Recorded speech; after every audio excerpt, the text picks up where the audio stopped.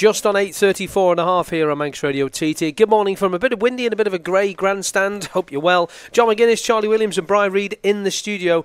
And Paul Owen's been in touch with me, Christy DeHaven, saying he sent in a few messages and you haven't read any of his out. I've is got the one his there at the now? top here right, to read you better out read it out because from Moz is Paul not Owen, ready. Is it in Welsh? Is it in Welsh? No. Do you want, I'm not going to try and imitate either. I did that on the radio yesterday and made a right Go fool on, of do myself. No. Go on, do it. No.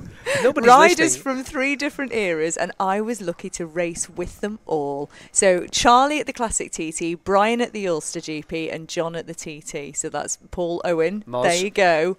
I've read it out. I wanted to read that. Also, we've got, let's see, there was someone listening from very far away, and now I can't find it, which is Czech Republic. There we go. Tony is listening in the Czech Republic.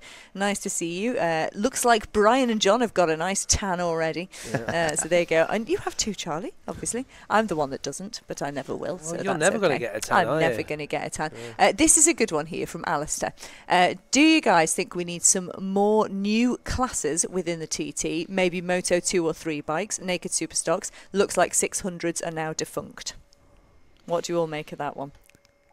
Right, well, Charlie. what I do think is that, unfortunately, it would be nice to see another class, I guess, at the TT, but it's not that easy, is it? It's very, very difficult. You know, Moto 2, yes, to be wonderful, but my God, you know, where the bike's going to come from, who's going to supply the bikes, you know, and it's at least the super sport bikes at this moment in time are very accessible and easy to obtain, and but it does make you wonder what's going to happen with the super sport class, really, because as you just said, you know, they're going to stop making them. So, and it would be nice to see, I think, another class instead of having 2 super sport races, to have another class. Yes, by all means have one, but another class. But it's just not easy, is it? I wouldn't know what to suggest there.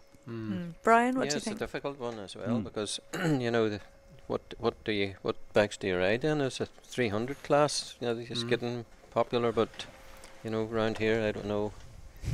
Would they be quick enough? Quick enough, yeah. That's so the thing. I mean, they do a good pace. KTM's make the 300. Kawasaki make a 300 as well, don't they? So there's a couple of manufacturers doing it, Yeah, I mean, that's more of an introduction into racing, isn't it? Yes. With the small things. And I don't think at 16, 17, 18-year-old you should be racing on the road straight away on a 300. I believe that I think Suzuki or some of the manufacturers are making 600s again, so they might put a bit of input into that again. Interesting, a naked superbike class, that would be probably great for the spectators, but it would be horrendous for the rider. Without any bodywork on your bike, it would just be, you wouldn't be able to hold on at all. It'd just be so tiring. Moto 3 would be good, I think. I think there's quite a few Moto 3 bikes around now. You know, and after the speeds I did yesterday, you have to ask yourself, do you need superbikes? Well, that's right. I mean, you know, the answer to that is definitely not. But you do, because of the prestige, you know, because they are the out-and-out, you know, super bike. And it's ridiculous, isn't it? What's the difference in cost, John, between a superbike 70 grand, maybe 75 grand. And what's the difference in lap times? How many seconds is it? 0.2 of a mile an hour or something like that. Chrissy's got something else. Yeah, I have. Yes, I've definitely noticed that's from Alistair. Sorry, Hello, I don't Alistair, think I said your good name there, Alistair. But this one, speaking of motor, this comes from Adam. He's actually at the back of the shop at the moment. Adam says the 2000 British MotoGP at Donington is famous in GP history now as Valentino Rossi's first MotoGP win. However, what's talked about less was the wildcard ride that weekend by one John McGuinness. Yeah. Qualified in 18th, finished 13th in the points and beat Alex Barros, the pole sitter. John, how did the wildcard ride come about? What was the weekend like and how did it feel to be in Grand Prix? Yeah, that was my 4th Grand Prix. I did the 1997 250 Grand Prix where I scored points. I did the 98 Grand Prix on the 500.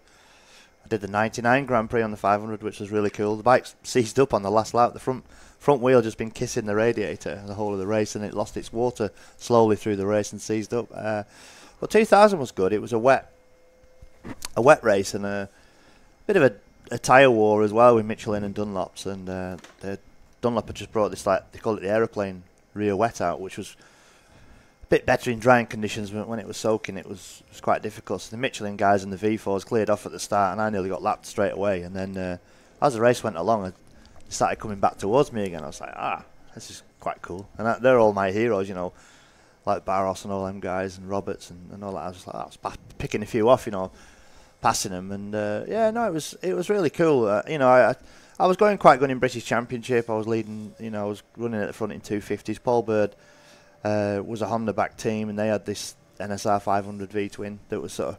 It was funny. We used to put it in the back of the truck and take it everywhere. You know, I raced it at Scarborough, raced it at the race of the year at Mallory Park.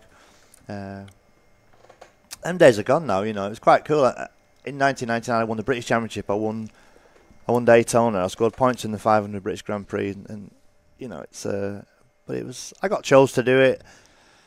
I found it tough. It was really, really hard. You know, they were the best riders in the world. You know, McDoo and all these guys when I raced with them, and they were so fast. You know, they were doing it week in, week out, and I was just wobbling about on my 500 and getting in. They're all shaking their heads at me as well, so that's pretty disheartening and things. And I had a bit of a fight with Alex Barros as well on track. He went underneath me going into the old hairpin, and I got in his way a little bit, but it's free practice, and he turned around and started going on and let me in, and he made some gestures with his hands that. Some trouser department gestures, and so I rode back alongside him and smacked him straight in the jaw. So I thought, well, there's a few more Brits and Brazilians here, so I'll probably be able to do him. So I had a bit of a fight with him, but no, it was good. It was a great experience. You know, Valentino Rossi won his first ever 500 Grand Prix. Kenny Roberts Jr. was second, and Jeremy McWilliams was third on the podium. And I remember it. I'll never ever forget that. You know, it was a great thing to be part of. So you say they're the best riders in the world, and yet Rossi comes here and is just floored by watching, you know, what happens over here, isn't he? Yeah, I always get messages off Valentino. He calls me steel balls. He's just an enthusiast, though, isn't he, Valentino? He came and he loved it, and he never stops riding. You know, he's 39 years old. He's got his own ranch now, isn't he? So that's all he does, rides round and round and round and round. That's why he's so passionate and still strong on a bike, you know. But like I said before, you touched on it earlier on. You know, it still blows me away. I've never seen. There's a lot of people here on bucket list things. You know, Australians, South Africans. I went to Union Mills and there was a couple of Aussie guys there. They had flip flops on and shorts. Looked like proper standard Aussies. One had.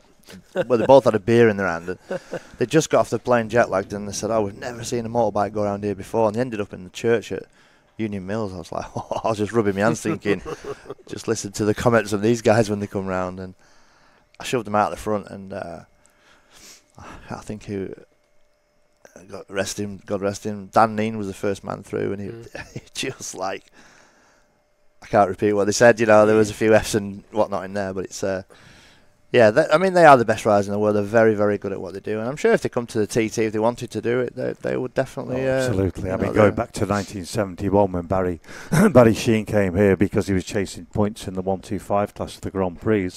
And unfortunately, as we all know, he crashed at Quarter Bridge. And not only did he never come back to the place again, but he slagged it off continuously then, which was a big disappointment. If Barry had scored points in that race, and he would have finished second in the race to Chas Mortimer, he'd have loved the place, and God, he would have been good round here. He would have been absolutely awesome. But he just took a mind not to do it ever again. Talking about the first Grand Prix, my first Grand Prix was Assen in 1974. But it was a long time ago. But it was Kenny Roberts' first Grand Prix as well, 250. And I spent the whole race in a big locked-in battle with Mick Grant and a couple of other guys. And we actually finished 10th and 11th. Mick got the point. I was 11th. And but Kenny finished second in that race. But then I also rode in the 500 race there, but not on a proper 500. It was a sort of a large version of a TZ 350, and the race was won by Agostini on the factory Yamaha 4-cylinder, and second was Phil Reed on the factory MV. Third was Tepi Lansavori on the factory, the other factory Yamaha, Ago's teammate, and John Franco Bonera was fourth on the other factory MV, and I finished fifth. So I was right in the points. I just finished second here in the CT, so I got 12 points anyway. And I think at that stage I was about line fourth in the World Championship, which was quite nice. But then, and I thought, my God, I love this Grand Prix stuff. It's fantastic. We went off down to Spa, and then the bike broke down. Then we went up to Sweden. I had more problems there, you know, and just never got it together really again in the 500 class, which is a pity. I scored quite a few points in the 250, but the 500. The bike was just not as reliable, and that's what you needed. But imagine that in those days, travelling the continent. If you were, you had to have a little bit of talent, but sling a couple of Yamahas in the back of the van and go off and race Grand Prix. No big race trucks. And be competitive as no well. big race trucks or motorhomes or anything like that. It was No, this was a transit van with a caravan, but it was great fun. Absolutely great fun. Just on 8:44, nearly 8:45. Going to get the Met Office in a couple of moments' time. We're here at the Chat Show with John McGuinness, Charlie Williams and Brian Reid. We'll take a short break back here at the Grandstand.